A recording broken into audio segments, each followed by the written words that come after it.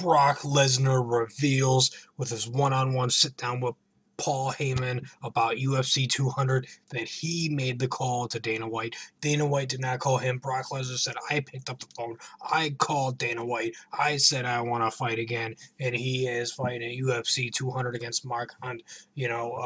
That he has something to prove, that he is 1,000% all in on this. He's 100% healthy. He knows that it ain't no easy thing to do, and that he's taking it serious, that it ain't no light matter, that he is going to be on point, that he's going to have a full training camp, even though it's a month away basically.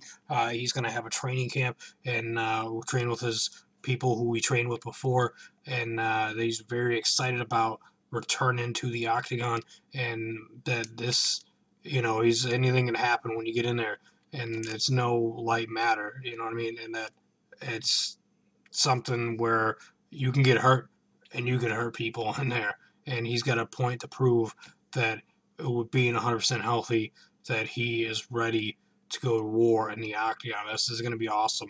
I'm extremely excited and pumped up for this. I cannot wait. Leave me a comment down below with your thoughts and opinions about Brock Lesnar calling Dana White, saying he wants to fight, that he's 1,000% in, that he's 100% healthy. Leave me a comment, like the video, subscribe to Crazy Joe's Galaxy. I'm wicked excited for the return of Brock Lesnar to the octagon in the UFC and combat sports. It is going to be badass and awesome.